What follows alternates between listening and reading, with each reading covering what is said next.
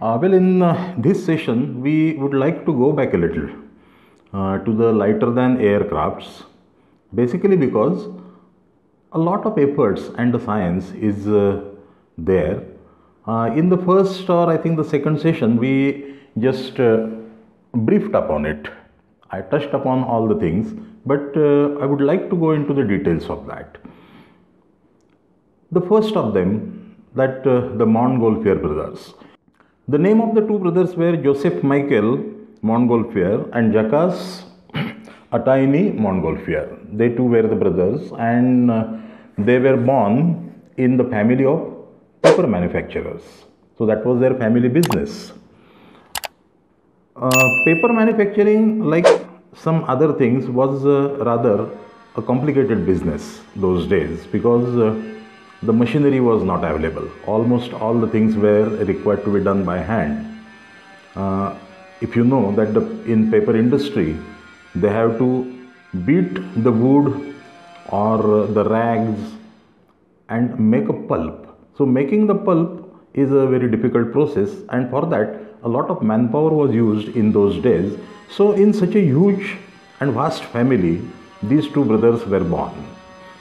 So right from the beginning, they had some exposure to whatever the technology was available in those days in making of the paper.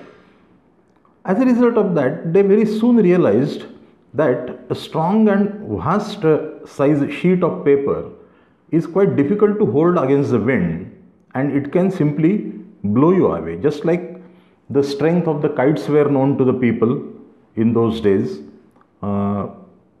the strength of the paper was known to these Montgolfier brothers, and that is why the Joseph out of them was rather more interested in all this. So by making use of the paper, he made a parachute in those days, and not just made the parachute but also jumped from the top of the family house, which was a 2 or 3 storied house, and successfully came down onto the lawns. So they were quite active fellows that way. In the year 1782, while sitting around the fire, Joseph noticed that a lot of things are flying high up along with the fire, especially even the heavier lumbers of the wood were flying away and were getting around here and there. And then he was thinking that there should be something mysterious about this fire. He thought that there must have been some mysterious gas, and he was very happy to think that he was the first person to discover this all. Otherwise, nobody ever had mentioned before that such mysterious gas is present in the burning log. And he also named that gas as the Montgolfier gas. And then he also immediately established that the gas has got some curious mysterious property of lifting the things up in the air, and like the gravity which pulls the things towards the land, he named that property as levity, which leviates the things up in the air. So this was the initial thinking of that, and to establish that it really is some mysterious gas, he conducted an experiment. He prepared a rectangular frame of lightweight wood, and on the top of that he made one dome of taffeta. Taffeta is a sort of the raw nylon which is very closely woven, so that is called as a taffeta. It's lightweight because it's a silk, sorry, not the nylon, it's a silk, and that silk is quite lightweight. So he used that taffeta, and to make an experiment inside the house, he ignited a bunch of papers, sheaf of papers, and just held this frame above it, and it suddenly rose up in the air and then just went and hit the ceiling.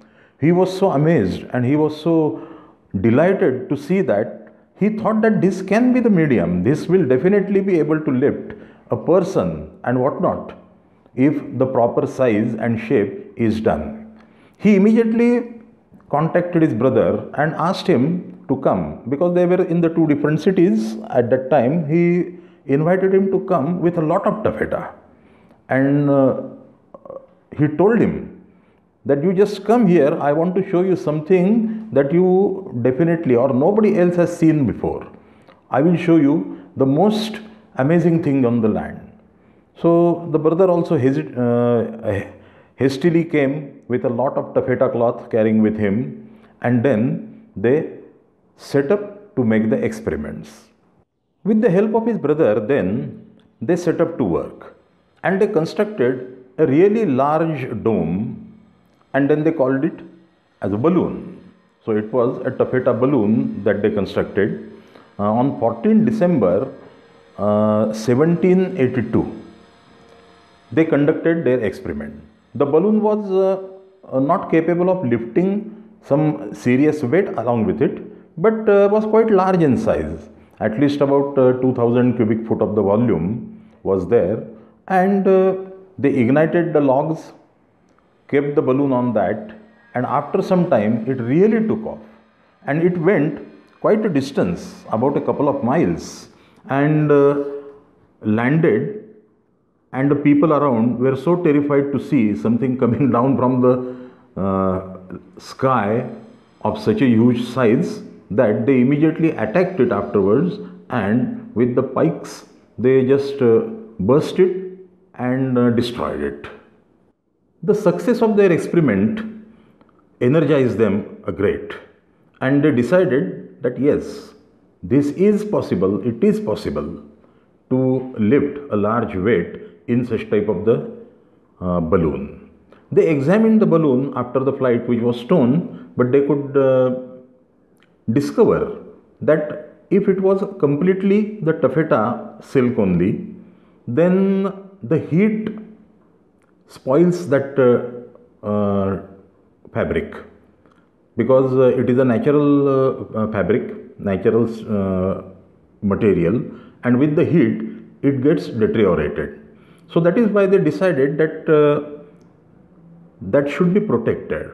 And since they were the paper manufacturers themselves, they had good variety of paper with them, they decided that this silk should be covered from inside with a layer of paper, so that the heat will be absorbed by the paper. If at all something is destroyed, then the paper will be destroyed and the silk outside will not be destroyed. So accordingly they set up to make really a large balloon, and they did complete it. You will be surprised, they made the balloon of the capacity 28,000 cubic foot of the volume. So really an enormous balloon. That balloon was prepared, some special hearth was made for that to burn the logs and collect the smoke. They still believed that the smoke has got that property of what they had decided to call as levity, just opposite of gravity. So I think they never came out of that. They never realized that it is just the hot air that matters. There is nothing like levity, or there is nothing like Montgolfier gas or anything. They were, until up to the end, under the impression that it was some mysterious gas. So a good hearth was constructed, and that balloon was inflated. Now this was done public, because the first experiment was done privately, so nobody knew what was going on, and that is why their balloon was destroyed. Now this balloon was too expensive to get destroyed, so they announced that such and such experiment is going to be conducted, and then the stalwarts in the society were present at that time. So everybody knew in Paris that such experiment is going to take place, and the weight of that complete balloon went up to 225 kilograms, and it was from inside coated with 3 layers of thin paper to protect the fabric from the intense heat that would be developed. Nevertheless, it could lift very little weight. Along with that, it traveled up to 2 kilometers of the distance, and then it attained the height of very high, 3000 meters of the height was attained, and in 10 minutes it landed outside the outskirts of Paris.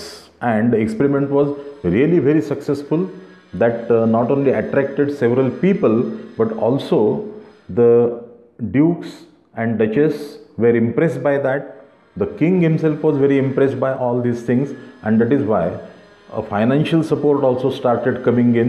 Everybody wanted to know how this is done, and can it really lift a man in the air? So that was the next step to be taken, because a big balloon can be constructed. Now only the question is that how it will lift more amount of weight so that one or more persons can be carried up in the air. Now it was not difficult for them to estimate how much weight it will be lifting, because actually, since no weight was attached underneath, the balloon went too high, and that is why they were convinced that with the weight it will be going up to the moderate height. The same balloon that they used in their trial flight, they modified it, repaired it here and there, and then decided to make the manned flight, which took place on the November 21st of 1783. The passengers were the two people. One was a doctor himself called Rosier, and another was a brave soldier, Marguis the Advanced. He was from the army. He volunteered to go up in this balloon, and both of them were made to stand exactly opposite to each other for the balancing purpose, and then a rim was constructed with a sort of the gallery around, and then the experiment was conducted. About 14 buttons, that means the pins, were there to hold the balloon onto the earth until it inflated and started to lift up. As soon as the lines were dropped, the balloon ascended majestically, and it went up to about 3000 foot, 25 minutes of the flight, and landed about 2 miles from Paris safely. So the experiment conducted by the Montgolfier brothers was completely successful. Everybody was amazed by seeing that flight and thought that it would be attainable. A number of ideas were coming up after that in the newspapers and in the different books. One of the ideas I liked very much. The people were not knowing perhaps at that time that when the earth moves around, the atmosphere of the earth also moves around. So it is not that the earth is moving and the atmosphere is steady, but at that time the people didn't know about it. What they thought is that if we can make the balloon and take it very high up in the air, then the earth underneath will rotate, and when they will come down, they will be able to land in any westerly direction, thousands of the kilometers away. So that was their ideas, because they were not knowing at that time that the atmosphere also rotates along with the earth. So such type of the impact was made by the flight of Montgolfiers, and the Montgolfier brothers made their mark as the first people to make a successful balloon and ascend up in the air and land down safely. For books by Mr. Madhav Khare, visit www.jyotsnaprakashan.com. For many other products, from paper gliders up to remote control planes, exhibitions, workshops, lectures, etc., write to alerios.aeroclub@gmail.com or kharemg@gmail.com.